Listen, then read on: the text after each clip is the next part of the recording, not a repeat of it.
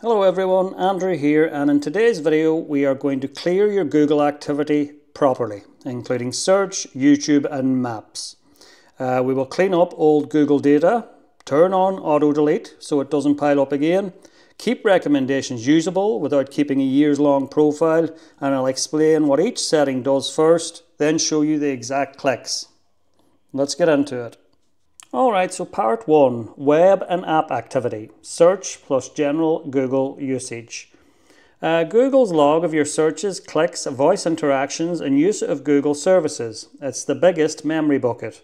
So what we'll do is turn on auto delete so data expires and optionally clear existing activity.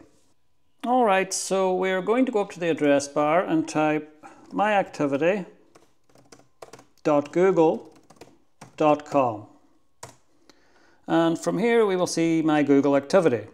We want then to go to web and app activity, and we have the option to turn off, pause completely. So if you wanted to pause it completely, you can turn it off, or we can keep useful features but trim history. So we would click auto delete. So we'll scroll down here and you'll see auto delete. Choose an auto delete option. And auto delete activity older than, I am going to select 3 months. And then you want to click next, confirm, and got it. This reduces how much Google keeps about you long term while keeping recent activity that can improve results. Optional cleanup here, you could click on manage all web activity and then select delete and choose last hour, last day or all time. Alright, up next we've got YouTube history, watch and search.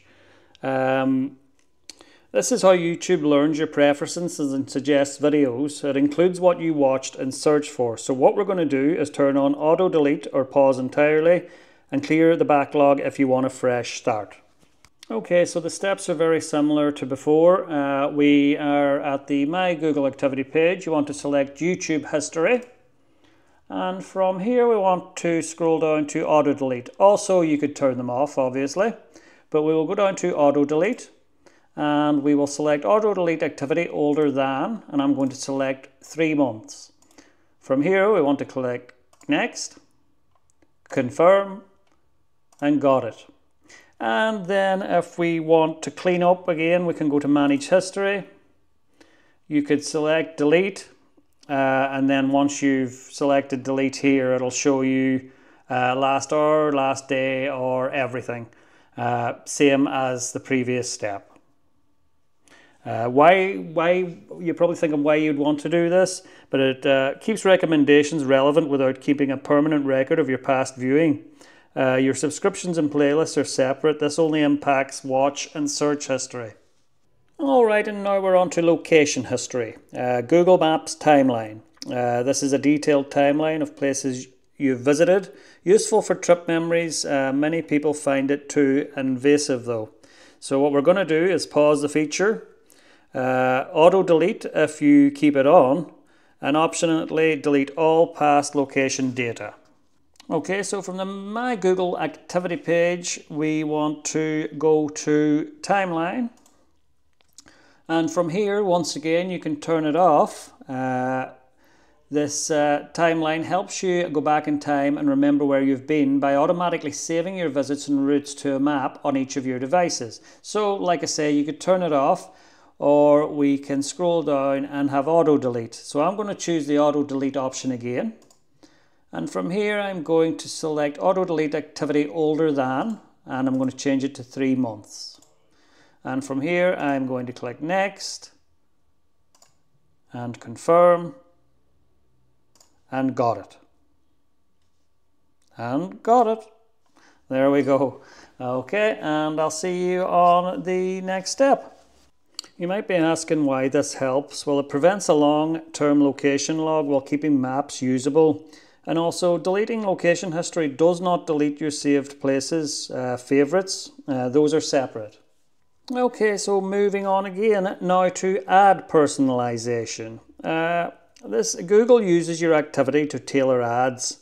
Turning this off doesn't remove ads, but it reduces profiling. So what we'll do here is turn off add personalization, or we're going to customize it.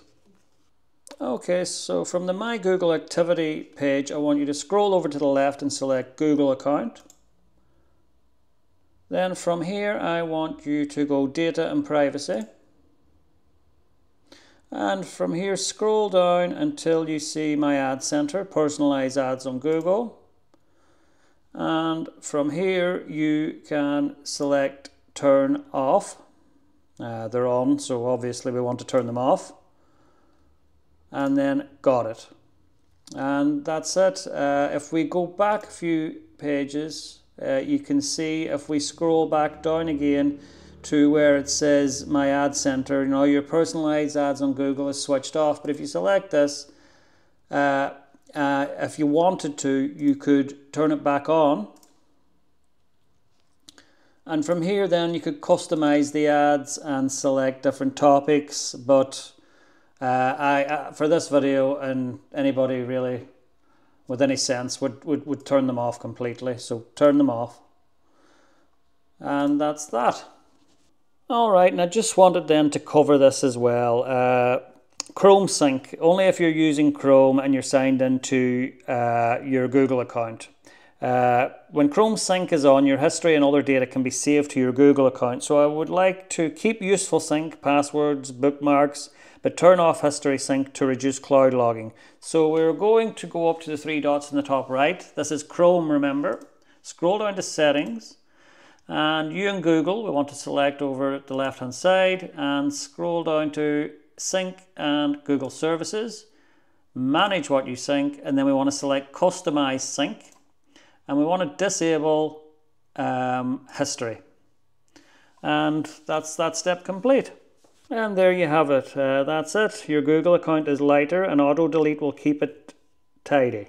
If this helped, please give the video a thumbs up. Consider leaving a comment and don't forget to subscribe. It's a new channel and it really helps. So that's it. Thanks for watching and I'll see you in the next one. See ya.